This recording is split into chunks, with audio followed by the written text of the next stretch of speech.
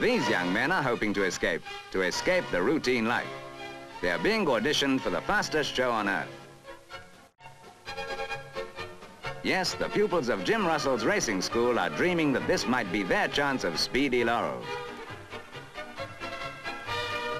Reg Parnell, world-famous speedster, and now the manager of an exciting racing team, has come here to Norfolk's Snetterton circuit looking for that extra touch of class that means the difference between a racing driver and a successful racing driver. Where is he? Even the young hopefuls don't know. They're just praying that Reg's eyes are on them as they prepare to rev away.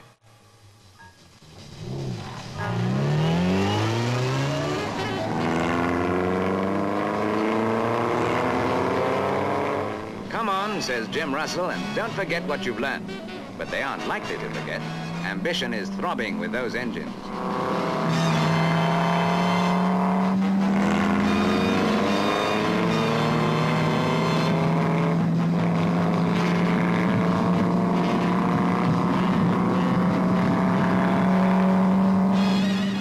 There's Reg watching closely, looking for that something extra which means so much.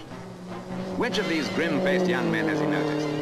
It's Irishman Henry Morrogh who's won the day, and he has the added distinction of being the first man to try out the new Bowmaker Cooper.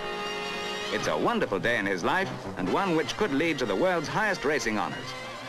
But watch. See if you can detect the reason for Reg Parnell's decision. Do you think Morrogh will justify today?